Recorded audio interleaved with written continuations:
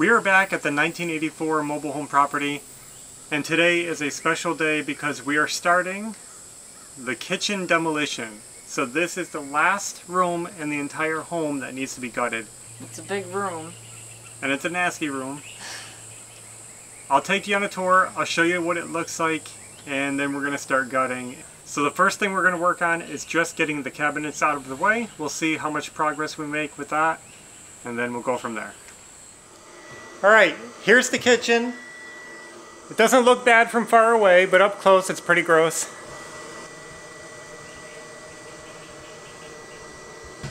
The sink is filthy. Dishwasher is no good. Built-in oven is outdated and dirty. So as you can see, it's not the nicest kitchen in the world. There's nothing worth salvaging in here except for maybe this cooktop. I'll try to take this out because it's actually pretty clean. Everything else, its life has been spent. It's spent decades being used. I just want to put this all up front. We're not saving it. We're throwing it in the dumpster. I know some people get bothered by that. It's just the way it is. There's nothing in this kitchen that I want to keep. And there's nothing in this kitchen that I want to give to anybody else. Let me show you before I forget. We also have this big fridge. Well, not too big, but big for us. And as you can see, it's leaning back. I think it's sagging into the floor. It's been there a long time and just sagging back. So we got to get that out of there.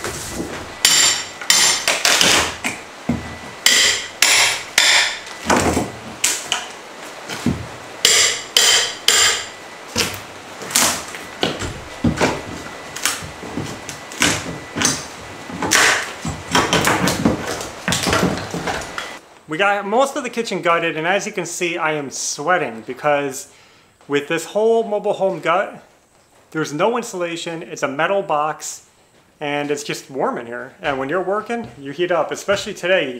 You might hear it, it's raining on and off. So it's rainy and warm and humid. You just can't sweat.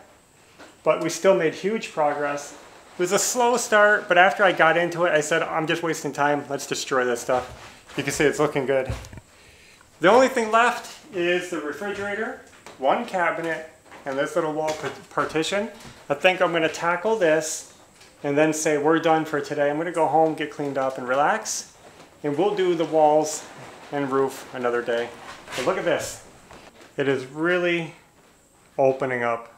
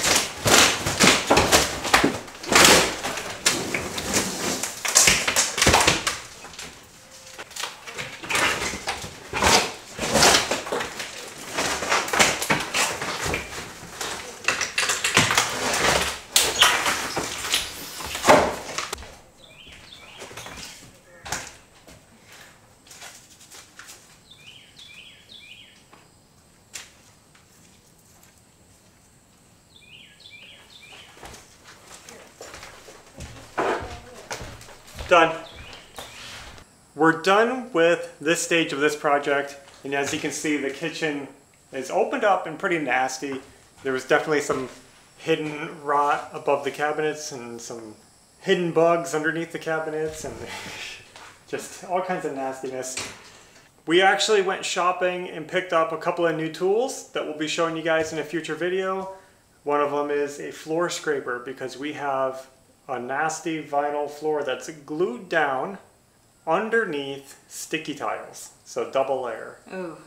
And honestly, I'm just not in the mood for that right now, so we're gonna do all that later. In fact, we'll probably wait again until we get all the walls and ceiling gutted so that we can do a final sweep of the mess and do the scraping at the end. We try to leave the floors to be the last thing that we touch. It just makes it easier to get more debris out of here without filthying up our plywood that's underneath. Yeah. Because we want to keep as much of the original floor as possible. Now some people might wonder what we do with all the appliances and metal and stuff like that that we pull out of the house. Well, we actually don't throw those in the dumpster. We bring those home with us in the bus.